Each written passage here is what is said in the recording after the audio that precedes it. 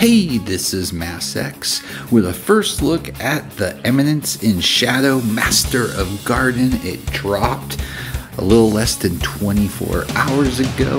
Wanted to get some gameplay in and get a good feel for it before I did a video.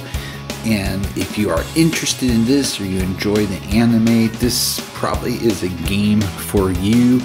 It starts off the game about right around the second episode of the anime and really just follows the storyline perfectly. Really good stuff. So if you're interested in the game, let's talk about first setting up your account, okay? They have one of the easiest rerolls to be able to do. And basically all you're gonna do is log in, don't link anything, and you're gonna go through the tutorial, okay? And when you finish through the tutorial, you're gonna have one free summons, a 10 summons, okay? You're gonna do that first. If you get at least one SS, then you're gonna wanna go to your inbox, and then for the pre-registration rewards, you should have 4,000 gems, the currency they use in the game, and then do another roll. If you get either 2 SS in your first free roll or 1 in each of your 2 rolls, the key is to come out of it with a minimum of 2 SS. I did it about 15 times, never was able to get more than 2, but I'm sure it's doable if you've got the patience. So let me go ahead and show you how this works. So if you have to re-roll, you go back to the title screen, okay? And then you're just gonna go up to that menu in the upper left-hand corner, and as you saw in the background, you can set to delete your account. And once you delete your account, you're able to go ahead and start a new game. The best part is you don't have to go through the tutorial again. It gives you the option to skip it. So you skip it, and then you come to the screen that you see now. And then you're just gonna go back through. You're gonna have your free rolls, and then you're gonna go ahead and go back to your inbox. And you can do that as many times as you need to. It's really simple, straightforward. I mean, you gotta love that when you have easy re-rolls and not when it takes 20 to 30 minutes every time. Once you do that initial go through the tutorial, you are absolutely set to just go into rotation, and it only takes a few minutes each time. And boom, boom, boom, you're done. They have a really interesting too summoning system where the characters battle. So you'll see 2 characters and you only get one of the 2 characters that you see. As you see, as this comes up, like Beta, Gamma, Sid, you can see you don't get both of those characters, you get one of the 2. And when you get the SS, they actually do battle on the screen. So you'll see 2 SS characters. It's good and bad because it's almost heartbreaking. And here's a perfect example of when I decided to do a reroll. Did not get any SS. So what do? You close it all out.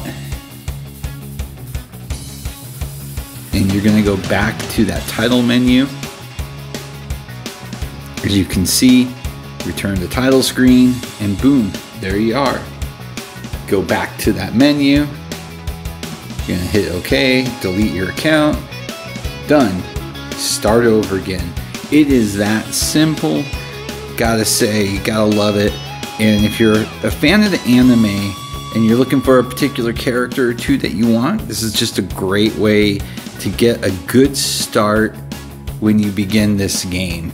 So kudos to them for setting up an easy reroll system with your accounts. So once you get done with that and you get your 2 SS, then you can start doing the playthrough. Now, one of the things though, before we go to gameplay, is if you happen to pull SS rows, you're gonna wanna reroll, unless of course you happen to get 3 SS. SS rows is free to get in the game, okay? And I've already gotten her. This is the second part of the missions that you get more stuff to go with Rose. But the point is, Rose is the 1 SS you don't want. So keep that in mind when you're doing your rerolls. So when you come into the game, you get a screen. You can pick who you get to see on the screen. Boom, boom, boom. And let's go ahead and take a look at the characters right now. Like I said, I've been playing for quite a bit, so I've got quite a few up, and there's some doozies in this game.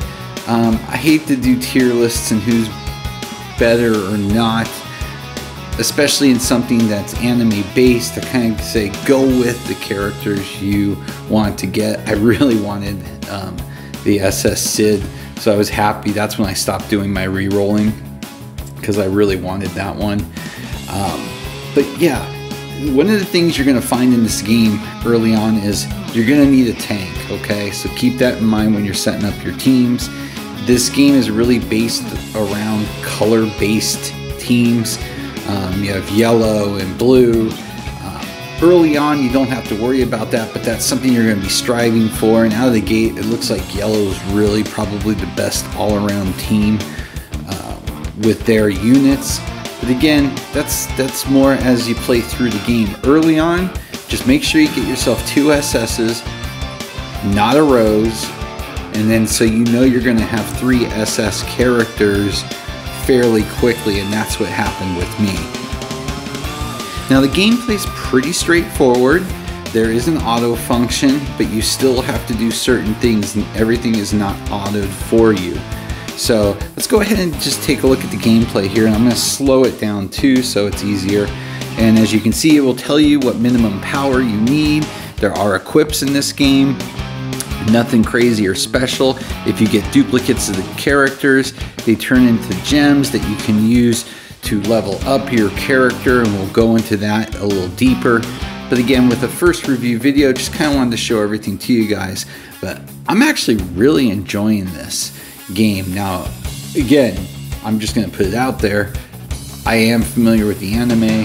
I watch it. I think it's on, what is it? It's not Crunchyroll in America. It's High something, a service that I hadn't used much before, but I picked it up because I did want to watch this one and one other one that they happen to have.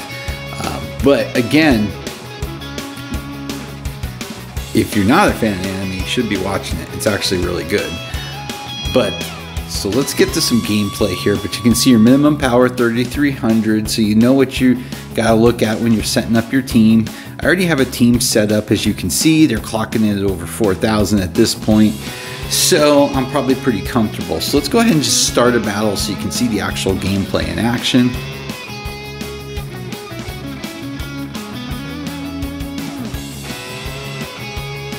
And as you can see, it's got some nice cutscenes, nice graphics.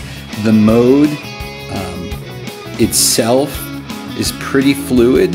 Again, it's not the cream of the crop for the way games look, but it definitely has nice action. You can pull back the camera if you like a different angle.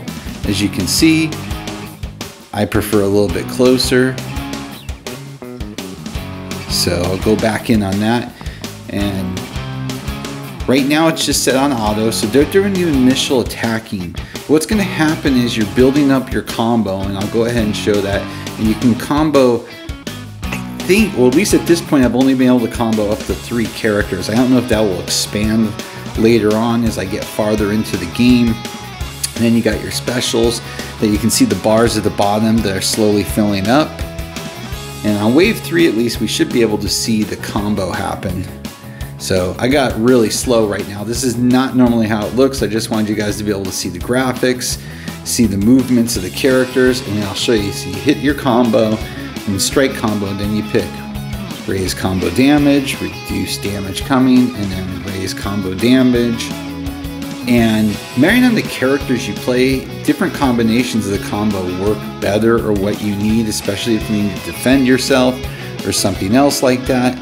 And hopefully we'll get some specials here so you guys can see how they look with the characters. I'm going to go ahead and put it at normal speed so you can see. There we go. Now this is a defensive one, so it raises the defense for everybody. I love that one. I was pretty surprised they actually did that with the blood. I thought that was cool. I like to see that they keep that feel and not try to dumb it down for a game. And then see, there we go. You do your specials. So again, you can be as interactive as you want in this game. You can either do all the fighting yourself, you can go partial auto, and just go from there. Now I can tell you there's parts that get difficult, especially the boss battles, and I can say that I was not comfortable leaving it on auto on some of those battles. So as you can see, the gameplay is pretty fluid, looks nice, got pretty good graphics. I was pretty impressed actually. I wasn't sure what to expect because I'm not a huge fan of Crunchyroll games. So again, I know they're not the developers, but the games they usually bring in, you know, you gotta step back and see how they're going to be handled. So that's going to be the key with this game. How is this game going to be handled? But from all indications, they're going to continue to follow the anime, and you're going to see stuff that coincides with those anime episodes. So if that's true, then, and they're going to really have a solid development team keep pushing stuff out, this game does have a lot of promise. Now there's other aspects of the game too. There's the story mode area. Let me show you that really quickly. There's main stories, 7 Shadows Chronicles, character stories, event stories.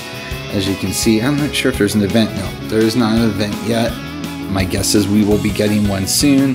Then you've got your character stories that you can go through, and then of course the main stories and the 7 Shadows Chronicles. There's also an actual arena battle mode, PvP. Now it's fully auto, just so you're aware. And as you can see, well, no, I guess I'm not overclassed here. Let's go ahead and do one so you guys can see what it looks like. So this is fully auto though, just to be straight with everybody.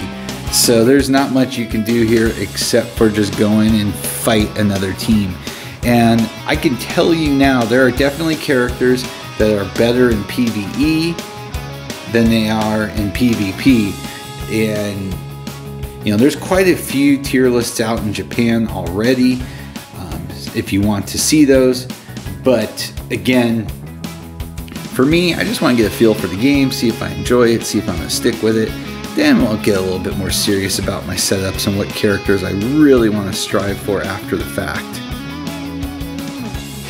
And you can see it does all the combos for you and everything. So there's not much to do here except for watch. But hey, at least it's a PvP mode. I'll be curious to see how the price structure is as you go up the ladder. But if you're playing this game, you're probably not playing it for the PvP. You're probably playing it for the story mode because you want to enjoy the aspects of the manga or anime, whatever you watch or read, or both, to enjoy that part. Because I can tell you, the animated cutscenes and what they put in here look really good. They're very detailed. The voices are solid. I can't say enough about that. So if this is a license that you're interested in, that I think it's a no-brainer to give it a try. If it's not a license you're interested in, but you're an anime fan, you might really enjoy this because it has, like you can see, your quests, your stories, you got guilds, 20-person guilds. So I have to imagine we might have some sort of guild wars come in at some point. Who knows? The summoning system is kind of fun, to say the least. And then you got some kind of interesting interactivity where you build up the bonds with your characters. As you can see, marrying on the character you have, it will go through different discussions, and that's how you build up bond levels. Kind of go through this, kind of walks you through it. There's not usually a lot of different answers at hand. But again, you know, silly fun, quick. Not something that I strive for, but I know some people enjoy this stuff. But with that, that is our first look at Eminence in Shadow. I think it's a solid undertaking so far and an interesting game, and I'm going to continue to play it. And if I do stay on with it, I will get back with you guys with some more information, especially if they add an event, as well as characters that clearly seem to be better than others to use.